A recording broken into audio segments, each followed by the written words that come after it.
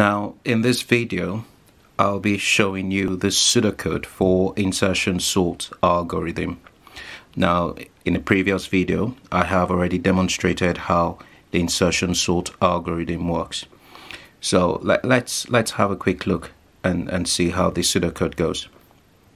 For this pseudocode I will be using a function. So I'll start off by creating my function. I'll call my function, so I'll create my function and I'll call this insert sort, and this function will take in an argument slist, which is the list I want to sort. Now with this, the next thing I want to do is to find the length of my list. So I'm going to call,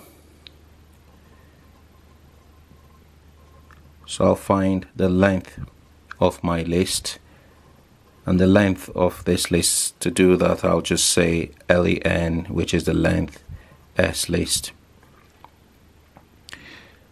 Now what I want to do next is I want to use a counter and go from index position 1. Now remember, with insertion sort we work on the premise that the first item in the list is sorted, so there is no need to cater for that item because it's already sorted. So I'm going to say here I'll use iteration using a for loop by saying that for I, my counter variable, for I 1 to the array, the length of my array, so array length -1. Okay, I'm doing this because we don't want to go beyond the boundaries of our s list. Get the value in, so get the second value in s list, the second value in our list. Remember, I is index position 1, and index of position 1 holds that second value in our list. Then we're going to create a pointer and assign I to that pointer.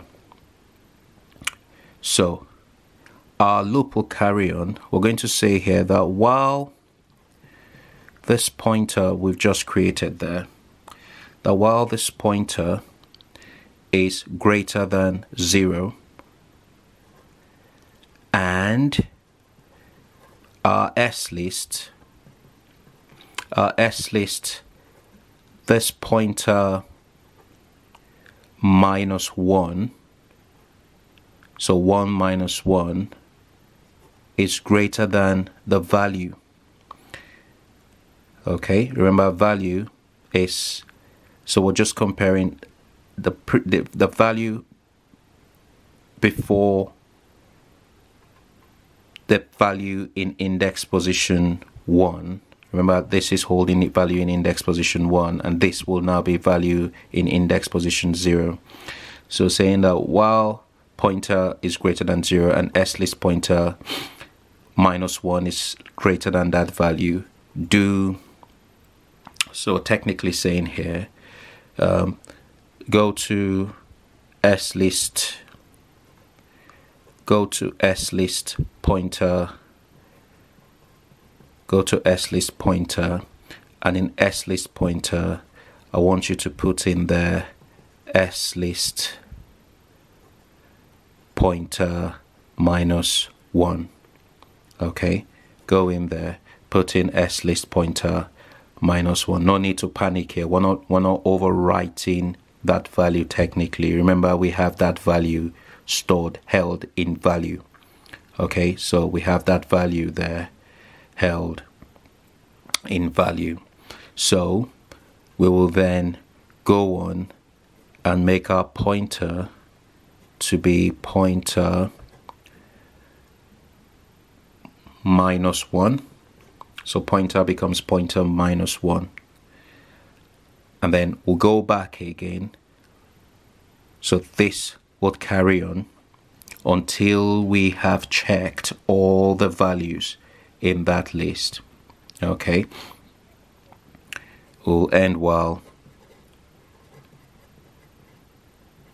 our while loop, and then once we've done this, after that pass, we will then set the value in slist to pointer. We'll set the value in slist to pointer, the value in index position pointer to the value. Okay, we'll set it, assign value to it, and then we can carry on. And at this point, this will carry on until all the items have been picked up from the unsorted part of our list to the sorted part of our list, and all items are sorted. And when you're done, because it's a function, we can return slist. So that's it. That's the pseudocode for insertion sort algorithm. I think some students may find it valuable if I'm able to demonstrate this as an example. So let's just imagine here that slist. So let's imagine for a second that in slist we have the values 7, 4, 2, and 1. Now don't forget that this will then have index positions 0, 1, 2, and 3. Now, to apply our algorithm here on this, what you would find is I'm going to write loads of gibberish, but I'll be explaining it as I go on, so do pay attention. If I say, so we know, because I'm going to trace this algorithm here, array length we know will be the length of our slist, and the length of slist is 4. So array length is 4. Now here we're saying for I want to, so technically speaking, we're saying let I go from the range 1 to array length, which is 4 minus 1.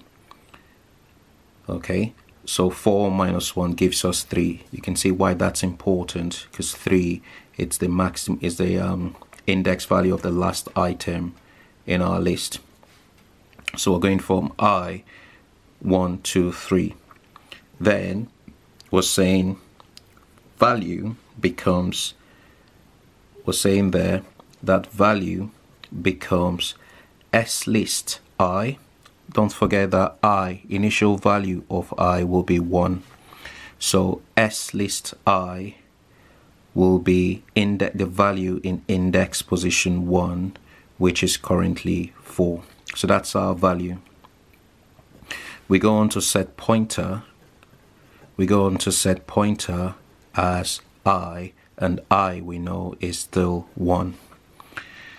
So looking at the algorithm, we're saying that while pointer is greater than 0, which is true, and slist pointer minus 1, now pointer minus 1 is 1 minus 1, which is 0. So we're saying there, and 7, so the value in slist pointer minus pointer, so the value in slist 0, sorry, pointer minus 1, which is 0, is greater than value. So 7, of course 7 is greater than value, and our value is 4.